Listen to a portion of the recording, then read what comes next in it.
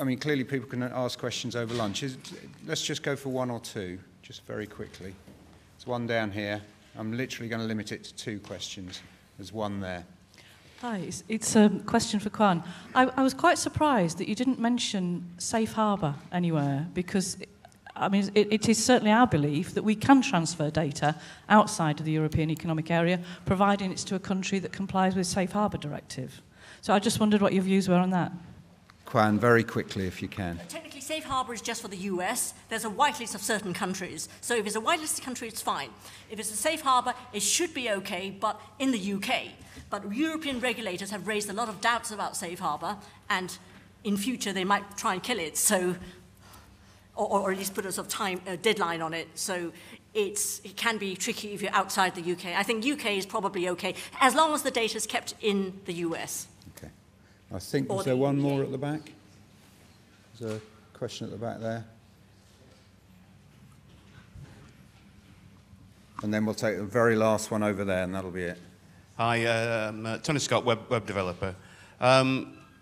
Yes, the law does seem to be somewhat out of line with reality. I mean, an immediate thought that springs to mind with me is it's all very fine and good saying keep personal data within the EEA, but this doesn't take into account the way the internet actually works in terms of packets. Packets don't recognise national borders, so as soon as you send any data to and from some servers that have got a cloud on them, the packets could go anywhere around the world. If each packet, in theory, could go a totally different route through any and every country in the world. I didn't have time to mention it, but there is an exemption for mere transit. Right. But, you know, there's a question about, like, for example, is follow the sun practices, is that mere transit? Yeah. Okay, thanks. And the very last question, very briefly, if you can, please.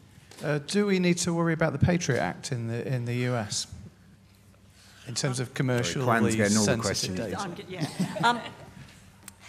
Again, that is kind of... Because US cloud providers are dominant, there's a lot of emphasis on the Patriot Act. But actually, all countries have laws which enable them to get your data. It's just that US cloud providers are dominant.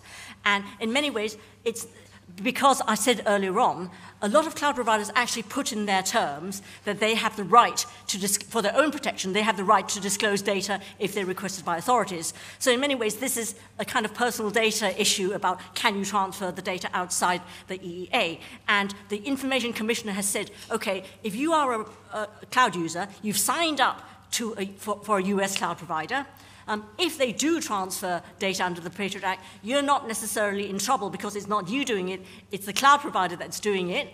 And if they do it because they were required to by law as opposed to being simply asked, then they're protected by law because they're required to. But in many ways, it's not just that. It's you know, if you have got a cloud provider who's US-based, you know, you might have data transferred out to them, but if you have another cloud provider, you might get data that's sucked out of there by their local country. So it's not just the US that you have to worry about. It's all countries, really. Okay, thank you. Can we just say very quickly thank you to our 3 speakers in this session.